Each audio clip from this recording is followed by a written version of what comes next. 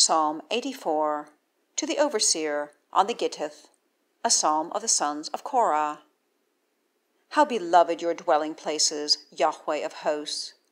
My soul desired, indeed, it has also been consumed for the courts of Yahweh.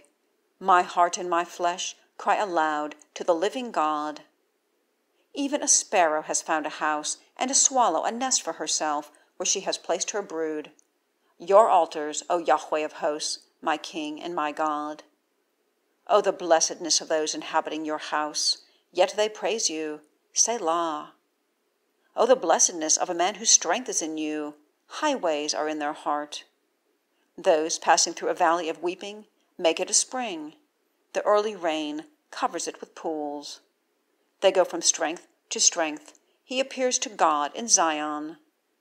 O Yahweh, God of hosts, hear my prayer. Give ear, O God of Jacob. Selah. Our shield, see, O God, and behold the face of your anointed. For a day in your courts is good, O teacher. I have chosen rather to be at the threshold in the house of my God than to dwell in tents of wickedness. For Yahweh God is a sun and a shield. Yahweh gives grace and glory.